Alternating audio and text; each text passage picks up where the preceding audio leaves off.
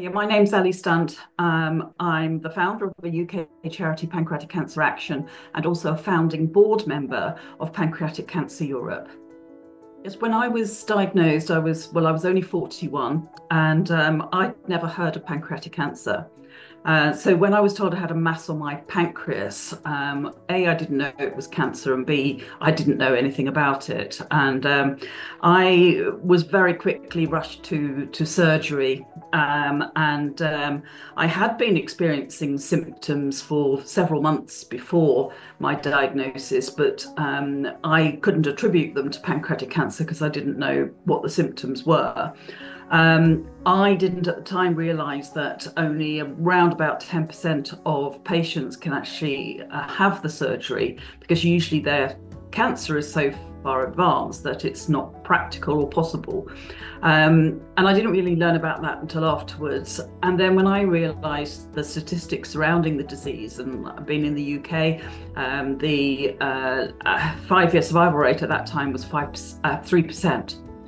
Which was shocking. So the stats shocked me. The fact that I'd not heard about it shocked me, because I'd heard about breast cancer, prostate cancer, and lots of other major cancers. I just really thought, well, wow, if I've never heard of this, how many other people have never heard of pancreatic cancer? And if I'd not known about the symptoms, yet I was experiencing them, how many other people don't know that the symptoms that they may be having are attributable to pancreatic cancer? And we know that the treatment options are relatively limited for pancreatic cancer.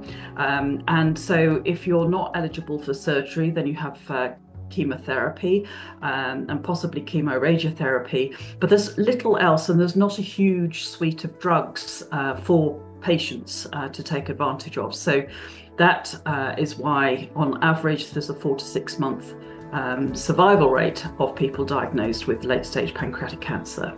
So I really, with the lack of treatment options and sort of using today's technology, so to speak, I figured that the only way we're going to improve survival in today's time is through early diagnosis of pancreatic cancer. So it's getting the patients to know more about it, and so the more we get diagnosed early, the more that we have diagnosed via a GP route rather than an emergency room, then the better the statistics are. So that was my rationale for wanting to improve early diagnosis.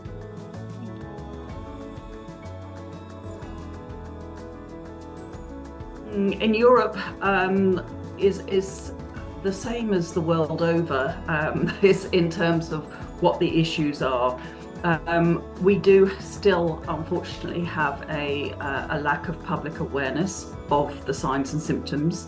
They don't know that what they're experiencing may well be pancreatic cancer, so therefore they don't know to ask their doctors. Also, the family doctors and GPs need better education. There have been some changes in guidelines and some referral guidelines and some of the symptoms, including new onset diabetes. And that can occur 1 to 3 years before a diagnosis of pancreatic cancer.